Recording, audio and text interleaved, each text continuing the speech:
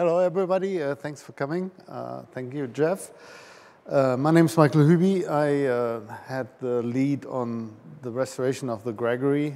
We acquired the car in, I think, 2012. And I've been working on and off on it since that time. So it's been now 11 years. But I built some other things in between, like the Gyro X and the BMW 700 over there. And so it took some time. But first, I want to set the scene a little to give you an idea about what led us to this car, coming over these in the background, because these are all Gregory designs and constructions. And so I want to set the scene a little who Ben Gregory was. Born in 1889, he started flying airplanes in '08 and racing cars in '08. So really at the beginning of aviation and car racing. And all these things were just invented. And so he built his first, or he helped assemble a first plane in '08. And then went from there, built multiple airplanes, started learning to fly, and then started building cars. And then World War II came, so there was a brief interruption in him pursuing his own dream of flying and racing. But in that time, while he was working in a motor pool, he met Walter Christie. And Walter Christie was a front-wheel drive pioneer. He built the first couple of really monumentous race machines with aircraft engines and front-wheel drive. But the right joints didn't exist, so steering was a bit of an issue. And they just wanted to go straight, and steering was really hard and hard to control, so that didn't go anywhere. But it kept in the back of Ben Gregory's mind, so after World War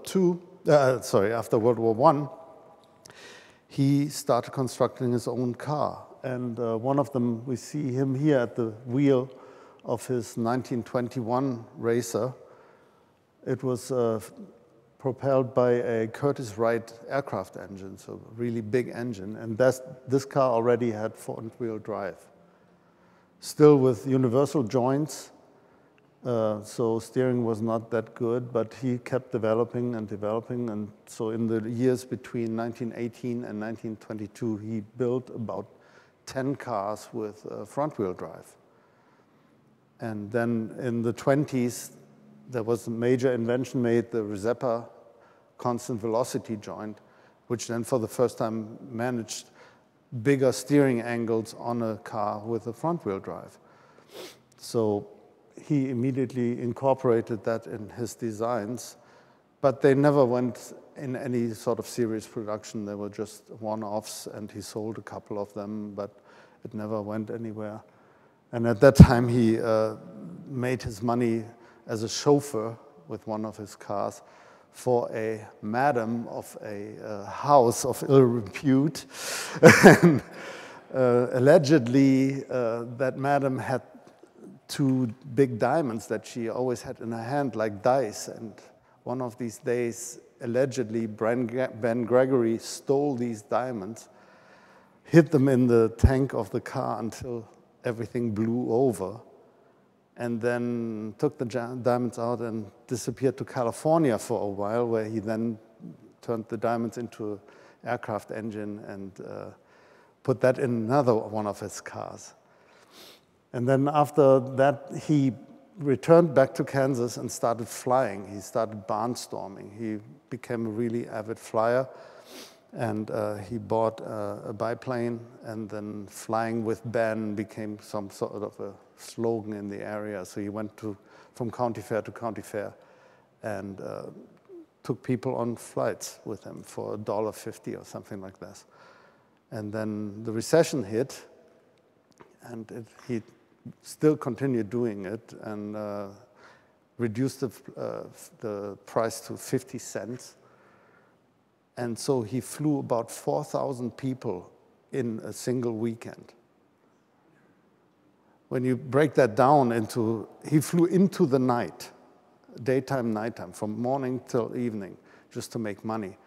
And when you break that down, that's about 190 starts and landings a day.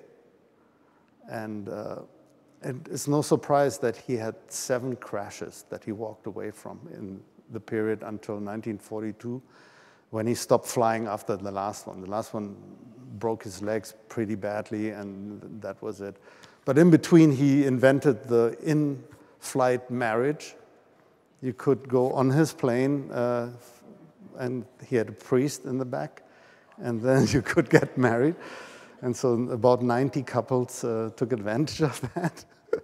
He built a plane with lights and smoke generators in the back and flew that at night. And you have to imagine all of this without any radar or any navigation instruments or something. This was all just line-of-sight flight. And the plane would fly across the sky with sparks flying and lights flashing, and the people thought it was a UFO and stuff like that. So all this to say, he was a pretty inventive guy, and he always kept pushing the envelope, doing things different than anybody else had done it before. And so after World War II, in World War II, after his crash, he wasn't allowed to fly anymore. So he became an engine inspector in the war effort for plane engines and worked until World War II ended. And in 1945, I can hit one. I've totally forgot we have a picture of him in one of his planes, and you can already see, if the picture is unfortunately not complete, but here it said Gregory front-wheel drive car company. So he already had advertising for his cars on his planes, and this is from about 1932, this picture. And so after World War II, he started seriously thinking about building cars. And in 1945, he filed a patent for a front suspension that would allow a vertical in vertical center steering that would not influence by the driveline. So you could turn and there would be no influence from the driveline. Can you hit the next one? This is the patent drawing. And when you see the hub carrier from this car, this is one of the original hub carriers of the car. You can see that the wheel sits in line with the steering axis. This is the steering axis that the car would normally turn on. And the wheel bearings are very big so that the constant velocity joint can sit in the middle of it with its axis also perfectly aligned in this hub carrier. And so that made it possible to have zero influence on the steering when you do a sharp turn and under power. And so he filed this in 1945. It finally got then applied in 1950. But in 1946, he already built this one. That's the sedan. It's a rear engine, front-wheel drive car. So it's got everything different than you would normally have it. And when you look underneath, the hub carrier is already exactly the same. The swing arms, they are leading in the front swing arms and trailing swing arms in the rear, so you have independent suspension. The leaf springs are longitudinal under the sills, basically. So everything was very unusual, but very neatly engineered. And but he couldn't find anyone that was interested in the concept because it was simply too quirky. It had everything different than anybody else at that time. But he kept at it, and so by early 1950, he started developing a vehicle for the military, which is the Mighty Might. Same concept again. It was a Porsche engine. It had a tube frame. It had the same front suspension and rear suspension in a similar way. Obviously, it didn't need steering, but it had all the makings that already were present in this one, only then with an aluminum body on it, so it weighed about 1,500 pounds. The idea was that the Marines could throw this out of a helicopter in whatever scenario they needed it. And the helicopters at that time had a weight limit, and so they need to stay under that. So it was very lightweight, the Porsche engine being air-cooled, and magnesium housing, crankcase and everything was very lightweight. And during the research for today, I came across the dates. We always thought this was like 1960 because that's what it's labeled at. It's an AMC Mighty Might 1960. But he started developing this in 1950 and 51. And this car was started in 51. So you find a lot of what he was developing in this car. And it has an aluminum body, it has a Porsche engine, it's got the same front hubs. These are the original ones. A tube chassis, leading arm, swing arms in the front, trailing in the back. So it's got the same recipe, just in a much nicer form and in a much nicer shape. And the Mighty Might was picked up by AMC, Hudson, Studebaker, and what was the third one? It was 3 companies. Packard, thank you. And so when I restored this car, I was like, why did he use Studebaker brakes? Of all cars in the world, why, the car's a hodgepodge of all kinds of parts, and but why Studebaker brakes? They were not that common. But now in the research, we found out that they were developing this with Studebaker. So they had the parts pool from them. And so the brakes on this one and this one are identical. So which then, hit the next one. Here you can see the front suspension of the Gregory Sport Roadster as it is now. You can see the drive shaft come in. There's a ball that contains the Reserva gear that is sealed with an O-ring within the hub carrier, so no dirt and water can come in. And the wheel is a MGTD. And he used these wheels. When you look, the wheels are all the offset is very inward. And that is so that the center line of the tire is exactly in the center line of the steering. So that you need these bulbous wheel centers for that. And can you do the next? In the process of restoring it, we found out that the car at some point had a really bad accident. It must have crashed right front side, and it shifted the whole frame in a diamond shape. It bent the front right suspension, and it had damage to the cowl. So, and the windshield frame was broken off. So it might have actually landed on its not existent roof. And so there was quite some damage there. And one of the things that they couldn't reproduce was the front hub carrier. So what they did was they used the original existing one and recast it. And later, when we're done here, you can come and look at it. And this was on the car. This is a very bad casting. It's very porous. And it's a little smaller than the original, because when you cast something, it shrinks about 3%. So this was really unsafe. What do? Because we don't want a wheel to fall off, we had new ones machined in 6061 aluminum, but they are CNC machined this time. And so we do a lot of in-house CAD design.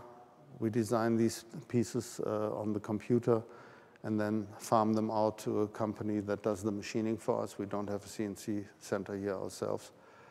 And so we incorporate modern technologies into making these parts. And so we were able to make complete new hub carriers and can retire the old questionable ones. The next thing from the accident was the chassis. The chassis was, like I said, bent. It was shifted sideways. It was twisted along its longitudinal axis. And on top of that, it had a bunch of corrosion. And what you see here is one of the suspension pickup points in the front. And someone had stick welded, I don't want to really call it welding, but someone had hot glued a piece of steel onto it in order to stabilize the suspension pickup from breaking off. And of course, there was nothing to do about that in just partially fixing it. So what we did was we cut all the pieces out, cleared them of the corrosion. So these are the pickup points. They're machine parts. And on the left-hand side, you can see the cut-off remains of the tube frame. Cut them all out. Next one. And then we jigged up the frame. This is the frame is basically 4 pieces of tubing, 4-inch diameter in a square. And then the front and the rear subframes are welded onto that carry the engine and the rear of the car. So we jigged that up and then started welding a new one from scratch. You can see the one in the foreground. That's the old one. And I try to use as many parts of the old one as we can. We try to preserve as much of the original as we can, because otherwise it's not a restoration anymore. It's a replica. And so every single piece that I could use of the frame went into it. And same with the body. The body, that's the right front fender. It had a ginormous crack that basically on the other side, of course, went all the way up. And someone had just riveted a piece of steel sheet metal on the back. And that, of course, contact corrosion got to it over time. But again, it would be easier to make a whole new fender from scratch because the old one was so badly damaged. But we want to preserve as much as possible, so we cut it out and then fabricated a new insert and hit the next, and then welded in.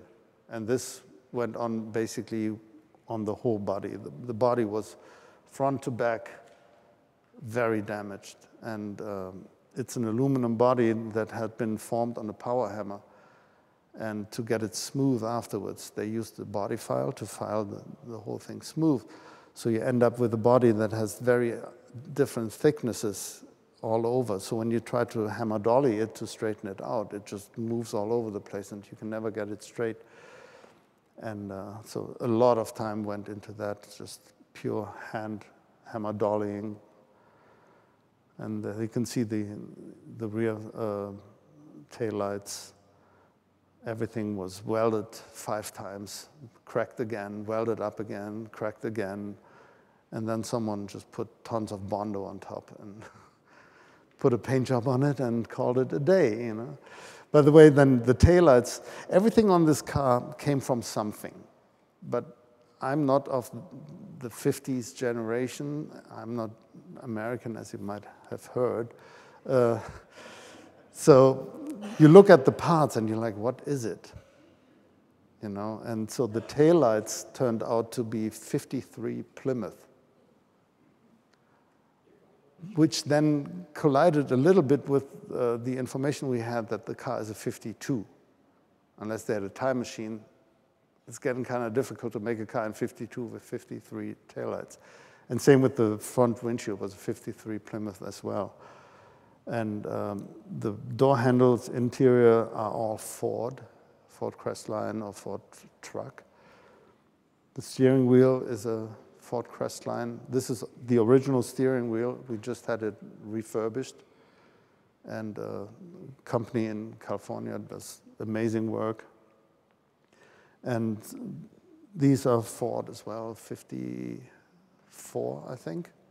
So all these parts are around the 53, 54 mark. The car is first mentioned in a magazine in '56. So it's always when you don't have a real idea documented when things have been done, it's sometimes very difficult to see when a car was really finished. I mean, it's like here, we took 10 years. So, and this is another thing that in restorations always comes. You have to really take every single part, and this is one of the steering arms that holds the tie rod end onto the wheel. And it's a welded part that someone in 1952 with a stick welder and a hammer made.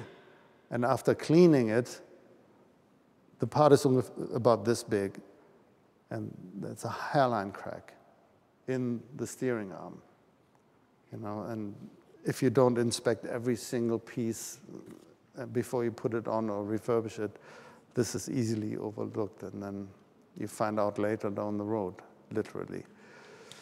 So, and this is one of two interior shots that we had that shows the seats and the inner door cards.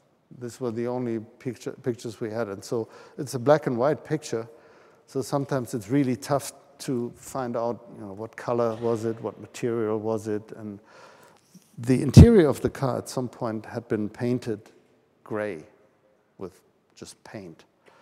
And when we disassembled it, under the dashboard, we found a little piece of vinyl that had the original color. And so we cleaned this up. This here is the clean part. And so we were able to determine what interior color it had and what material they used. It's like a Naugahyde, early vinyl type. And so we were able to get the right shades of the interior, but the seats were missing. When we got the car, it had installed some Volkswagen seats, I think, but they were obviously not the right ones. So we started making this, the second shot. You can see just the seat base. And this is, by the way, Mr. Ben Gregory in his later years. He lived to be 85 years old and drove the car up until his death. There's no exact numbers, but estimated is he drove it about 300,000 miles in his life. He was like constantly just zooming around with it. And he's sitting on the door. By the way, I wouldn't do that because it's it's very lightweight. Okay, so then again, CAD design came to the rescue, and so we designed a seat base and a seat frame, then cut the pieces and welded up a new frame in the shape that we thought would come close to the original. And this was all good and nice until this morning when we drove in the Mighty Might, and my co-worker was like, "Look at the seat back of the Mighty Might." And so I went and took the interior picture that we have and went to the Mighty Might, and guess what? Which is another example of that these two cars were made side by side, basically in the same shop at the same time, because they used the prototype Mighty Might seat back, just made a different seat base. It has a box around it. These are only little bolsters that sit on the floor of the Jeep, so they had to make something more nice. But in effect, that's the one. So if one of you knows of a pair of Mighty Might seats, I have an open ear for that, because we're going to change them out now that we know that they are. So yeah, and after that, little details like the gauges, Stuart Warner gauges, pretty common here in America in the 50s. But the little lights were random. I thought they might be aircraft or something, little idiot lights from something, because they looked very generic. But then it turned out they are Porsche. they're pre-A 356 Porsche lights. So they're not easy to come by. So I had to refurbish the original ones again. And you can tell which one I think is the after picture. And but that's where the time goes in a restoration like this. You know, it's the hours and hours that you go and take these little things apart without breaking them, and clean these little knurled outside rings around them, and polish up the little LED, the little lenses inside. And then we had the gauges rebuilt, and the plate that they sat on that you saw before, that is the original plate. It was a stainless steel plate, so all we had to do is just clean it of all the gunk of years and then polish it up, and it came back like this. And then when it sits in the whole dashboard, you can start to get a picture. And same thing with all the knobs, all the switches, everything. You take it apart, you clean it, you know, you put it back together. Because you can buy reproductions of some of these, but they never look the same. They never feel the same. So you just go and take the original. The shifter, by the way, that you see there is a Porsche 356. They probably took the whole drivetrain out of a pre-A and used that. And yeah, the steering wheel, the insert in the center is a G that is under resin, basically. Can't see it. You only can see it in the sun. It looks black, and then when the sun comes on it, it's a G. We might remake that and make it a little bit more visible, that you can see the G at the bottom. And I think that's the last picture, right?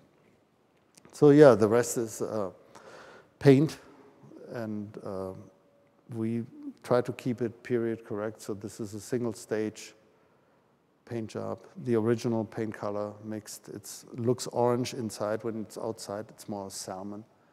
It's like it has a white tinge to it. So yeah, and that's the Gregory for you.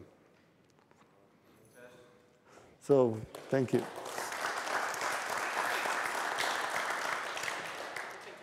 Yeah, and if you have questions now, then I'm trying to answer them.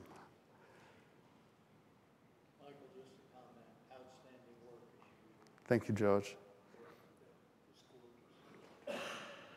Richard, we'll start. Just curious, after going through all the detail, how many man hours do you have into this car?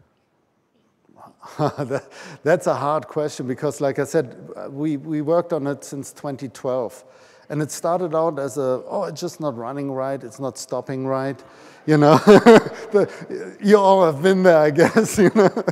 And before you know it, you're in a complete restoration. But it's really hard to tell. I mean, constant work on it is probably the better part of 3 years. So whatever that is in man hours. I was going to say, if you could, the gauge cluster, polishing that, yeah. Can you ballpark just that for frame of reference, how long it took you to get things? Well, to do the whole thing, to make it look like it is all, and to get it function right, it's 4 or 5 days to get it all right. Because you end up, there's a knurling on the ignition switch, and it was worn down. So when you then put it all together in a brand new restoration, and you have that worn down knurling, it doesn't look right. So you put that thing on the lathe, you make a collet for it to hold it in the lathe securely, and you redo the knurling on it, you know. And then you sand it lightly so it's not so sharp and new, so it blends in again, and then you put it back on, you know. And then when you need a washer to go under that, and the washer that was on it is slightly distorted, and it doesn't look right, you machine, a really 0.5 millimeter thin washer that goes under there, and that's where the hours go. Something to keep you off the streets and out of trouble. Yeah, yeah, that's for sure. The headlights look like Ford, but Yes. the turn signals, are those 356 Porsche? No, those are Ford as well. They are. Yeah, they are Ford Crestline, I want to say. Wow. They are Ford. Yeah, yeah, that's the thing. And sometimes you look at it and you're like, oh, I know that. A friend of mine walked in while I was working on the car, and he's like, oh, those are 50-some Ford bumpers. I'm like, oh, good to know, you know. So, yeah. The process of deciding like where you're gonna start and what's gonna, like, now we're gonna take it off and we're gonna start, like, do the frame. Like, do you is there like a planning thing, or is it more like we're gonna do this one thing and then, oh, there's this other thing and then there's this other thing, or like, Well, is there like a project plan with in it? this case, it started with the engine wasn't running right, and when you pushed the clutch in, the belt pulley came out about 1/8 of an inch, so there was internally something really wrong in the engine. So we took the engine out and started rebuilding the engine. And while we were doing that, we were like, oh, look at this, and look at this, and look at this. So it's, if you go into it with the knowledge that you do a full restoration, you then have a little bit more method. But sometimes it just develops into that because you think the car is better than it actually is, which happens a lot, unfortunately. And then you just go, and then you start with the basics. You start with the foundation, you start with the frame, you know, the suspension, you start sourcing parts, because sometimes then you wait for a part or you wait for something to be machined, and in the meantime you do something else. But normally you start with the basics, with the chassis, and go from there, and then body, then interior. The last interior pieces went in today, so.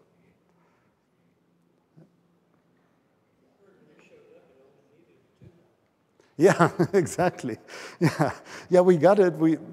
Jeff bought the car, and it came in, and it was running and driving, just not very good.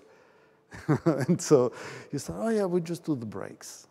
To do the brakes, you need to take the transmission out, because the frame rails, basically, it's got inboard brakes on the front, normal brakes in the wheels on the back, but the inboard brakes are so close to the frame rails that you can't take the drums off without taking the transmission out. So, and then you have the transmission out, and oh, there's a crack in the frame, and you know, just 10 years later.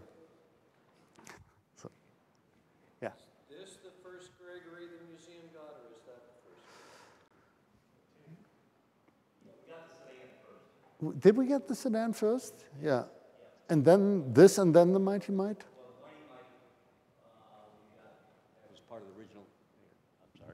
That was part of the original 75 cars donation in the very beginning. Then we got, I'm pretty sure the sedan came off eBay, from my memory. And then I knew of the Roadster, but it wasn't available. And then Myron Vernus bought it when the gentleman that owned it passed away. Yeah. And then Myron sold it to us.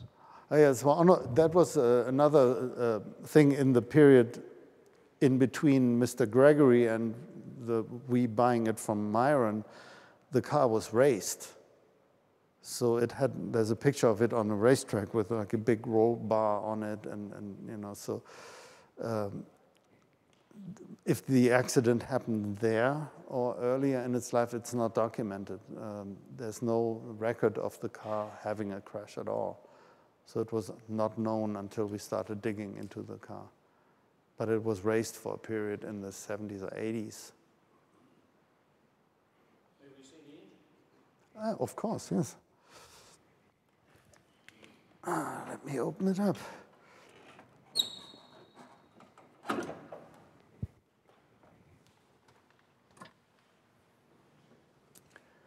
So the engine is unfortunately not the original one. It's a 356. It's the same engine it had, but the original one was lost. And the engine that came with the car was so worn that we couldn't spindle out the crankcase anymore. So this is a replacement engine. And it's got a 1950 Volkswagen gearbox, which is consistent with what Porsche 356 at that time had. And lever action shocks. Here you can see the inboard brakes. Oh, Lord. That was the thing that Gregory had on all cars. All these cars here have inboard brakes, so that keeps the unsprung masses low, and also doesn't put too much heat into those big wheel bearings. He didn't have any space for any brakes in these big wheel bearings. Is the shift pattern backwards? Yeah. The shift pattern is upside down because it's a rear engine turned 180 degrees and pointed to the front. Did you have engineering drawings to replicate the frame, or were you No, just just the jig. Yeah. Yeah, we set up the jig, and then we had to compensate for the distortion of the frame, because you couldn't, you could replicate a bent frame, But that's the only thing we had. No, there's no documentation, unfortunately. And this is one of one, right? This is one of one, yeah. It's amazing. Michael, have you driven it? Is the steering heavy or light? Steering is good. It's a little heavy when you stand still, because it's only 2 turns side to side. So it's a very direct steering. But once you get going, it's really good. The whole car, the most amazing thing is how modern the car feels.